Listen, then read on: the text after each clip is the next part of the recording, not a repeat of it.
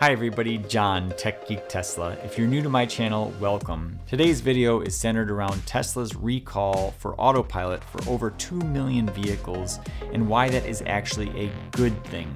If you own a Tesla, chances are your car is under recall. Tesla is recalling more than 2 million cars. Tesla has announced a recall of more than 2 million vehicles. First of all, before we get started, make sure you subscribe and hit the notification bell so you can see exactly what is changed after the recall. I will be showing the before and after and highlighting exactly how it has been improved in all areas. This recall affects over 2 million vehicles, specifically Model 3s from 2017 to 2023, Model S's from 2012 to 2023, Model X's from 2016 to 2023, and Model Y's from 2020 to 2023. That's basically all of Tesla's cars. The Autopilot features are supposed to keep you in your lane, maintain following distance, speed up and brake automatically, and enhance features that can help you make lane changes. The Autopilot system doesn't do enough to make sure you're paying attention in case something goes wrong. Specifically, the recall cites the risk of driver misuse. Now, misuse can be classified in many different ways, but essentially it boils down to new users being confused of whether it's on or off, for example. And I have a friend on X that actually documented and created some mock-ups surrounding this just to show how Tesla can make it a lot easier for drivers to understand when it is on and when it is off by enabling a novice mode for first-time users. This misuse can also encompass bad actors. You're not seeing things. This guy is sitting in the back seat while his Tesla is driving up and down busy streets on autopilot. If you take the brim of your hat and you lower it down so it covers your eyes, you take your visor and you pull it down and you cover up the in-cabin camera. Isn't this cool? No, not cool, according to the California Highway Patrol, who arrested 25-year-old Param Sharma for reckless driving. Dozens of crashes involving Teslas on autopilot are under investigation, but that doesn't faze him. If you're using it properly on roads that autopilot was designed to be used on, it is definitely not reckless. Tesla says it will release software updates with additional controls and alerts. Now, it's important to note that unlike a typical recall with a legacy automaker where a recall would involve you bringing it into the dealer or a service center to have the car repaired or a certain part replaced, you will not have to take your Tesla into the shop. This recall is simply a software update. So you can't really use that same word recall. A lot of Tesla owners cringe when they hear that because they know that it's a very simple fix. In fact, they're very used to doing it already.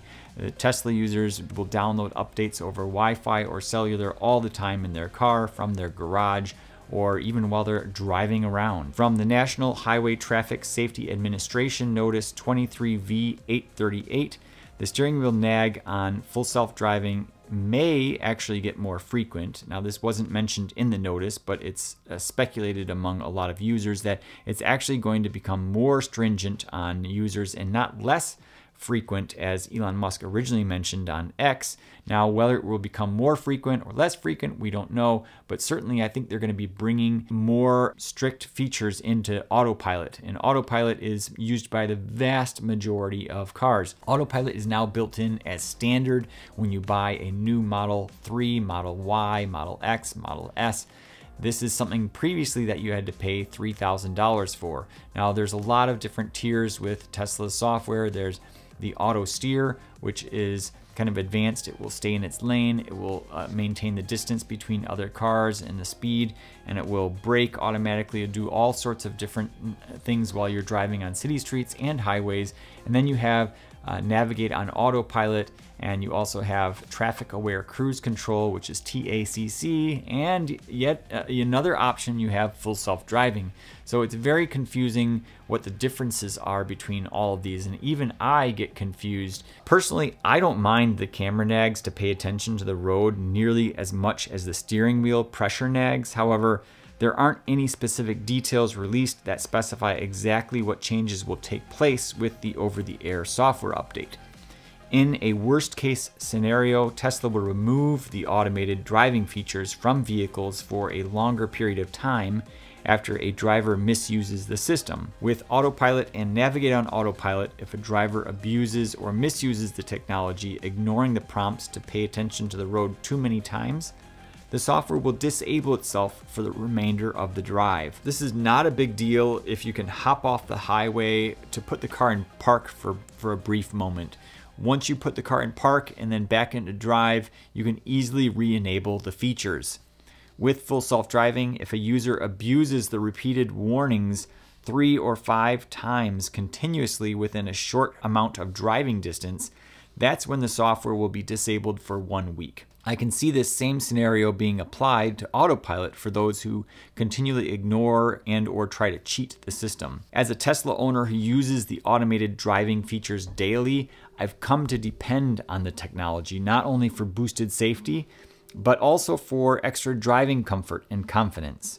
Tesla's CEO, Elon Musk, put out a post on X saying that the company has a moral obligation to continue to improve safety systems. But they also make the point, they say that anecdotes of accidents and claims by lawyers are not hard data. And they claim hard data proves that, in fact, safety is emphatically stronger, their words, with Autopilot engaged. It's not perfect, but it's a lot safer than me driving all by myself. I think this technology is particularly useful for older people who may not be able to see very well or react as quickly as younger drivers. I have personally spent many hours testing the limits of the in-cabin camera driver monitoring system in my 2019 Model 3. Unlike some of the viral videos you see with drivers coasting down the highway, sleeping at the wheel while driving, this is simply not possible. There used to be some safety defeat devices, however, the software has improved significantly since then.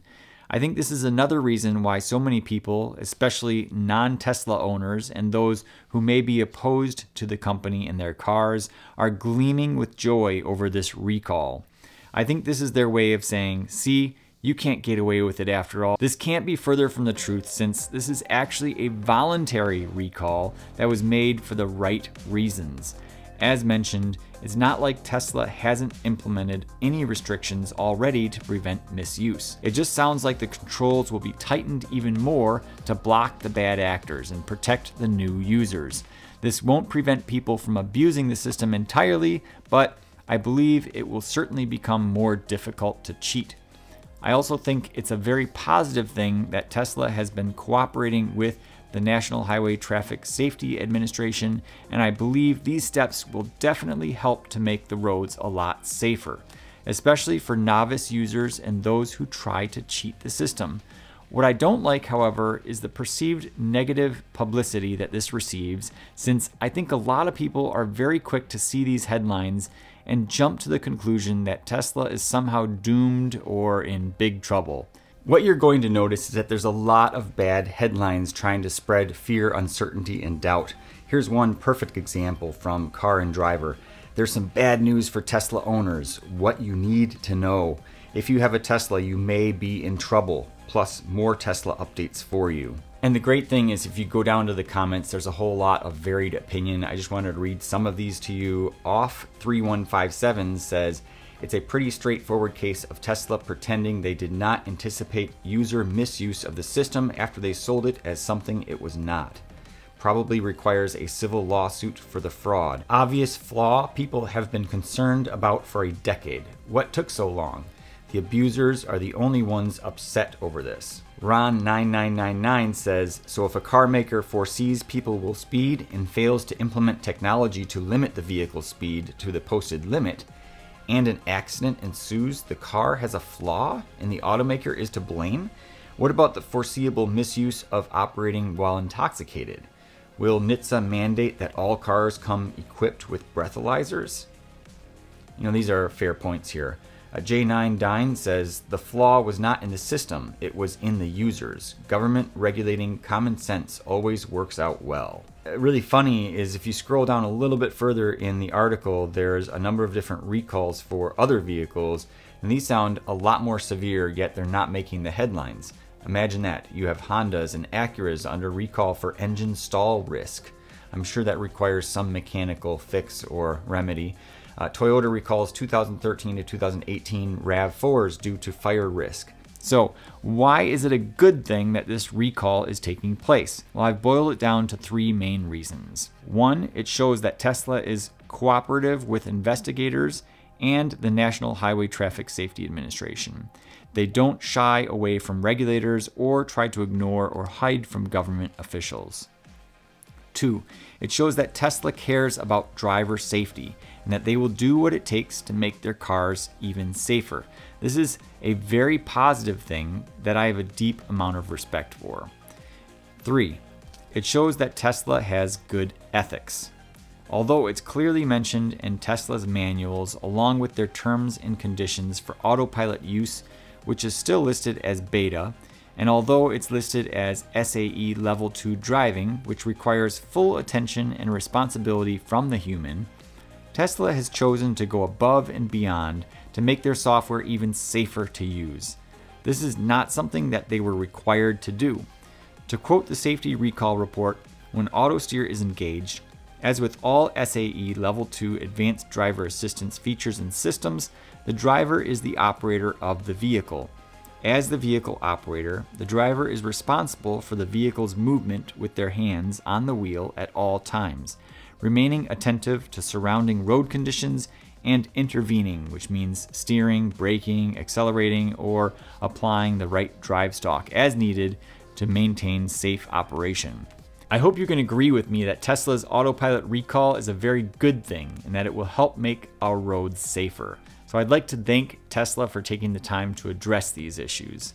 Tesla mentioned on their website that if your vehicle is equipped with an in-cabin camera and Autopilot Hardware 3 or Autopilot Hardware 4 and is running software version 2023, 44, 30 or later, then your vehicle has been remedied and there's no further action that you need to take. You can confirm your vehicle's software version by tapping Controls Software on your touchscreen or at the bottom of your vehicle's home screen in the Tesla mobile app.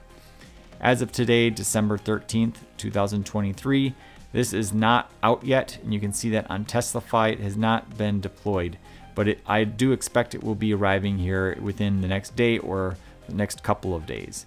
But once the latest version comes out, I will be testing it to confirm the differences, so make sure you stay tuned to my channel and subscribe so that you can see the before and after changes. I will be doing my best to document all of those in detail, since Tesla is notorious for not outlining exactly what changes have been made to improve safety through their bug fixes within software updates. I'm curious to hear everybody's opinions in the comments. What are your thoughts? Was this a good thing, or is this something that Tesla really should have waited before releasing? Thanks for watching and have a great day.